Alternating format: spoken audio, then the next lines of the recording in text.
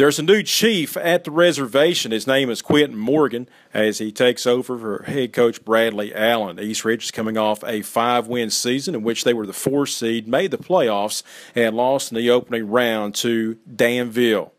So far, the coaching staff and the players are getting acquainted and learning one another. The transition is going smooth as the returning players are working hard.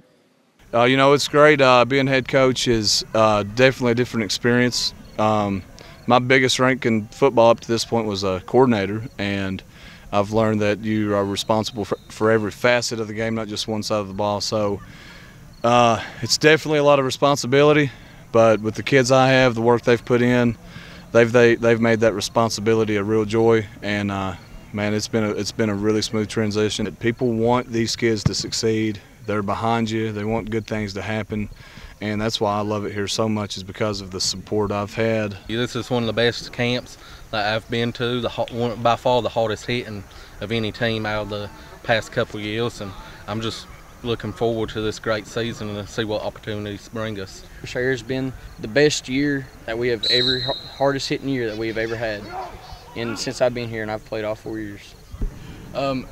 Here during camp, we like everybody has had a very good attitude. We do plan on proving people wrong. We want to win as many games as possible. Everybody here just has a great attitude. Everybody's going 100% at everything we do, and I think we have a good shot of winning. The Warriors only have 3 seniors on the roster. They're loaded with a wealth of young talent. East Ridge has 5 starters back on both sides of the football. Despite being a playoff team 1 year ago, the players feel that they must prove people wrong. Everyone's going to say, hey, at the beginning of the year, let's set some realistic goals for your team. But realistically, with me and my staff in private, we would say, let's get above that 500 mark.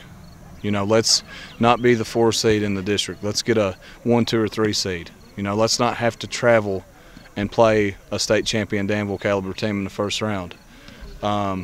Realistically, I think that can happen. We can get that 2 seed, and we can host a home playoff game, and that is my expectation, and that's what we're going to strive for. We're all going 100%. We're trying to do our best.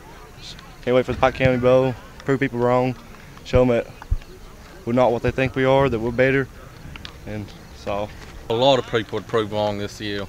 Last year we only went 5-5. We did go to a playoff game, and just this year we want to blow that out of the water. We want to prove everybody we can wrong, and just people that stand in our way, we just want to go right past them. I hope we do great things. Hopefully with 10-0, get a 2 or 1 seed, play a playoff game right here, go as far as we can.